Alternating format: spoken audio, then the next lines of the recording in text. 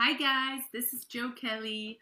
Today we're going to be talking about whether you're being too hard on yourself, and we're going to be looking at what that feels like, why you're doing that, and how you can get out of that loop. Okay, so I'll also be sharing a free training afterwards, so stay till then so that I can give you the goodies. And let's start diving into the topic. So a lot of actors talk about hearing a voice inside their head, talk about having an inner critic, talk about judging themselves and being stuck in really kind of having a high expectation of the way they should or they shouldn't act a specific scene. And the reason why you might be doing that is because you're trying to act the scene the right way, as if there was a right way to act it, right? So let's say you have a scene and then you get an idea of how it should be done, and because you're aiming for that and you're trying to get there, there's constantly a voice up there going, oh no, it should be more like this and it should be more like that. And the reason why you're gonna loop judgment on yourself that's going to get harder and harder, it's because you're imagining something that's not true. There is no right way to do a scene. There is no good way of doing it. The only way to do it is your way, right? So when a writer writes a scene, he doesn't have a specific and close idea of how it should be. He has that going on for his writing. And then the director has maybe a vision of how the whole story goes, and your responsibility is to bring your take on the scene and on the character, on what your character is going through.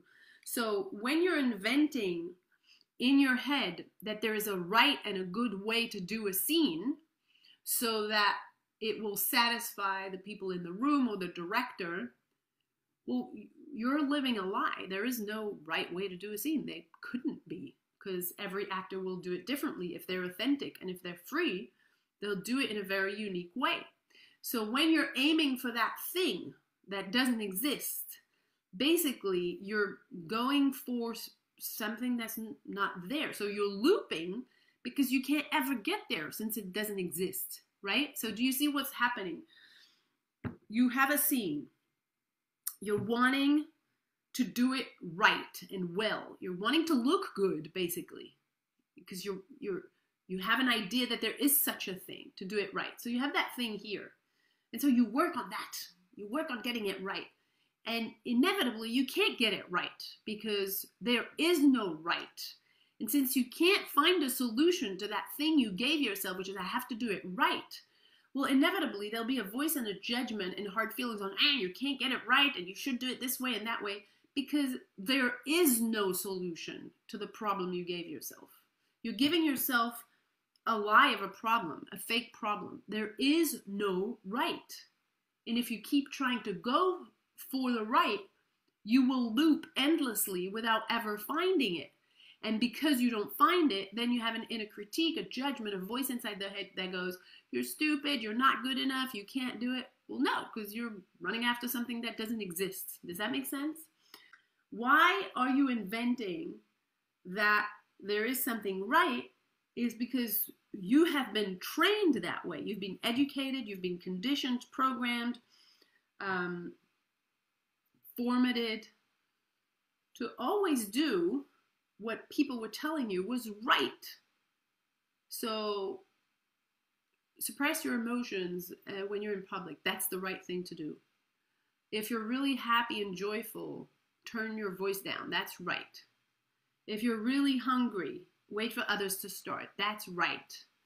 If you want to eat voraciously the food because you love it and you want to say something at the same time, shut your mouth. That's right. If you want to run around naked, don't do it. Put some clothes on. That's right. That's home, right? And then you go to school. And then what's right is to sit down. What's right is to shut up. What's right is to go to the bathroom when you're told and not when you need to pee. So there's always a right. You're also being told what to learn and what to believe in. There's right is everywhere in our life, in our conditioning. That is where your solution is. It's your conditioning that traps you into that loop of, oh, there's something right, so I need to get to it. And I keep trying to get to it, but there is none. So I keep insulting myself, and I'm being harder and harder and harder on myself because I can't find that right thing. Can't get to it. It doesn't exist. So the only way to not have those feelings of being hard on yourself is not to turn the inner critique down, is to actually realize that you have been conditioned and you cannot function differently until you undo the conditioning, until you unformat, undo the program, undo the straightening jacket, you know, like get out of that cage. Right now you're locked up, worse than in confinement. You're completely locked up in a conditioning that suppresses everything that is true for you in order for you to aim for what's right, because you were told to do that since you were born. And since there is no such thing, well, you're going to have to start undoing that program so you can have access to what's real for you. Right now, you don't have access to what's real for you. You only have access to the wiring that was wired into you, which is you need to go for what's right. So the first thing you want to do is make sure you undo your conditioning so that you can find that real version of you, that instinctive, limitless, powerful artist inside of you that's unique. And that's when you can bring a performance in the audition room or in the on set or on stage or whatever that is way beyond billions of times more interesting than being right, whatever that is, because there is no right. When you can be you, when you can be fully you, free, open, truthful, alive, present, that is knock it out of the park kind of thing. That is greatness. So you want to make sure that you don't stay stuck in trying to be good and trying to be right, because it's really preventing you from being extraordinary, alive, free, great, brilliant. That's what's behind this door of trying to be right. You know, or maybe you don't know, so I'm going to say it again, that during this coronavirus confinement, the way that we're supporting you guys is to offer you guys a buy one, get one free. If you want to do the reset journey and start to undo the conditioning and wake up your instinct and start really being able to tap into your greatness, it's an ideal time because you have time and because all of those things are there ready to, you know, jump out of you. And if it doesn't feel like the ideal time budget-wise, find another friend that's wanting to train. You can't go to acting class and you have all this time, so you can get out of this confinement period really being yourself and then just split the cost. I'm going to share a free resource that's called Stop Trying to Be Good So You Have a Chance at Being Great. If you haven't had that free training yet, I recommend it, and it'll show you the steps to start.